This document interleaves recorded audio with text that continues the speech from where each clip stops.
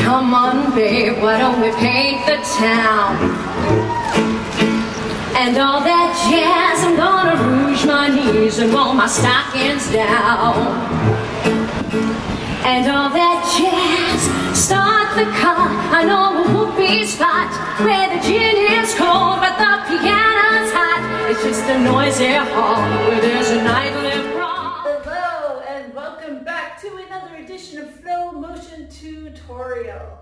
Today's Steel Mace Flow has got some pretty tricky transitions in it, but I know if you keep at it, you will master them in no time. So we're going to start with our mace on the ground, our hands over the mace, and I'm going to take my right leg and I'm going to cross it over and hook it in front so that my foot is hooking onto that globe, and I'm going to use that to kick the globe up. So you're going to tilt the mace, hook it around, and you're going to kick it up and catch it, sword down.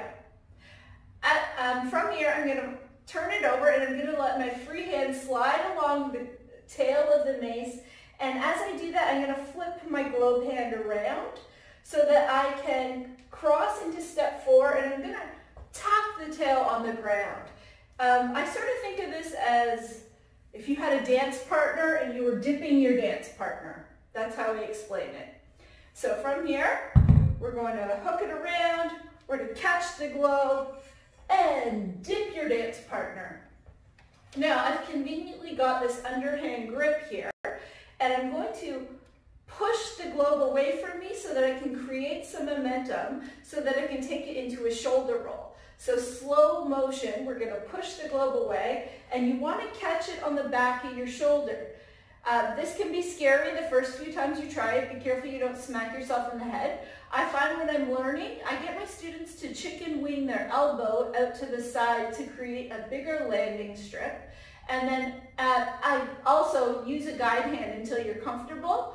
Once you're comfortable, as that globe starts to come down, you're going to take the tail hand and catch it by the globe, pinky to the mace.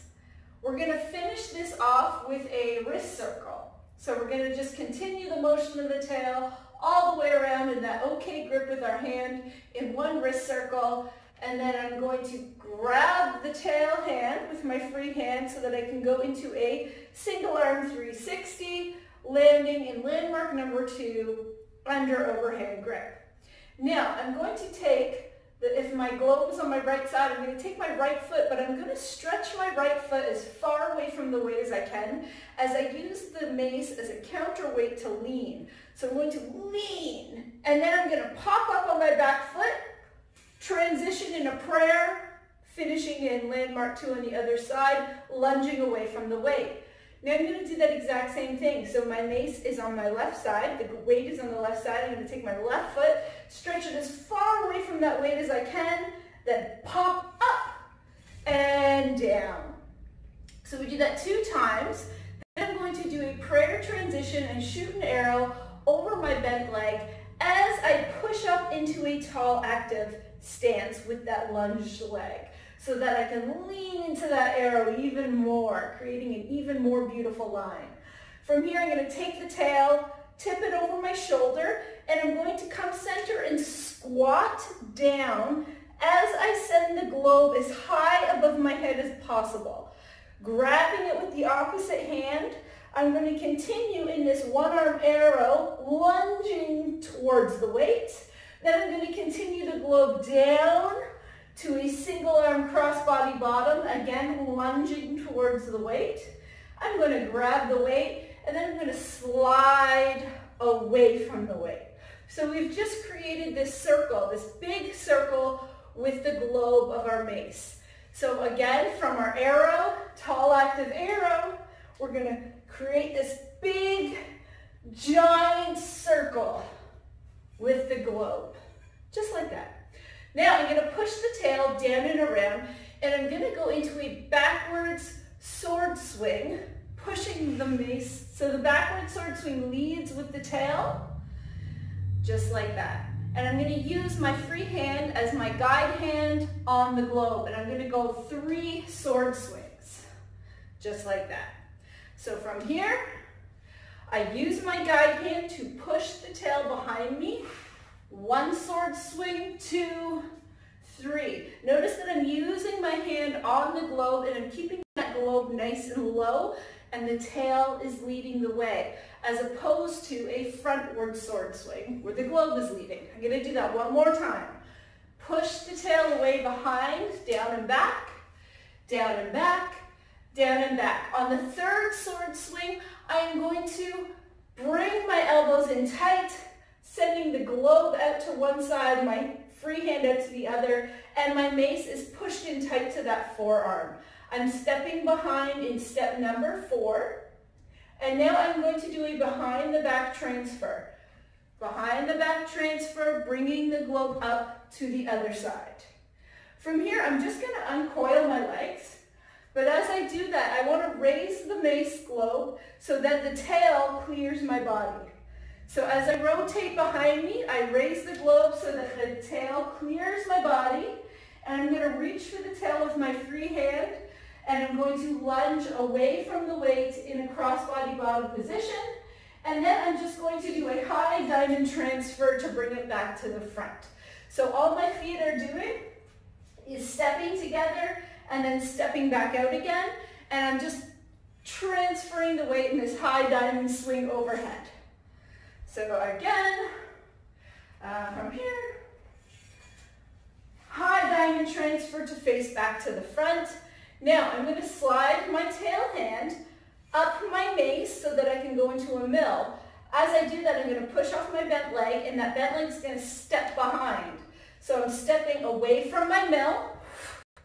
Now I'm going to cast and go into a guillotine swing as I step behind with my opposite foot. So I'm going to step out as I cast and step behind as I go into my guillotine swing. From here, this is a little bit tricky. We're going to do a neck roll. So I'm going to stand straight forward. I'm going to hinge so I'm bent over a little bit. Cast. I'm going to set my mace around my head, and you have to make sure that the tail is higher than the globe.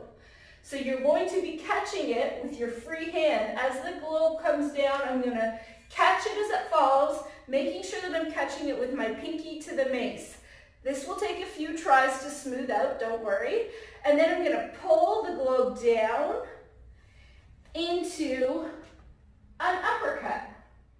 From here, all I'm going to do to finish the flow is stand up to crossbody bottom, warrior stance. I'm going to flip that globe hand over so I can push the globe down and up into a tall stance, all the way around and back down onto the ground, where I'm all set to go on the other side. So I'm going to hook the mace, flip up that globe. I'm going to lay down my dance partner, push the globe away into a shoulder roll, into a wrist circle, into a single arm 360, find my landmark number 2, lunge away, up and out, lunge away, up and out. I'm going to come into an arrow over my bent leg as I push up into tall active, lowering the handle behind my neck. I'm going to squat down while I raise the globe up, lunge into that single arm arrow on the other side, lunge into my crossbody bottom, and then pull my weight away as I pull that handle out. From here, I'm going to push into that backward sword swing. So I'm going to push the tail down and around using my guide hand, down and around for the 3rd time, and then I'm going to lay it down behind me. So the mace is behind me, and then I'm going to come up behind the back transfer to go to the other side, uncoil my legs, find the tail with my free hand, lunge away from the weight.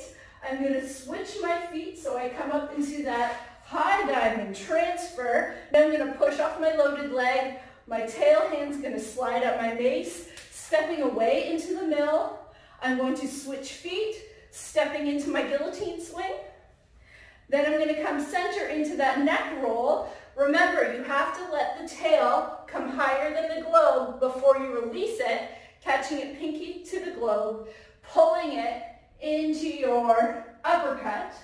Then I'm going to come cross body bottom, warrior stance, flip my globe hand, push the globe down and around into my tall stance, and then reverse it, flipping it all the way over and down on the ground. There was a lot in that one. Message me with any questions, tag me if you try it, and flow on, my friends. Start the car, I know a whoopee spot where the gin is cold but the piano's hot. It's just a noisy hall where there's a nightly brawl.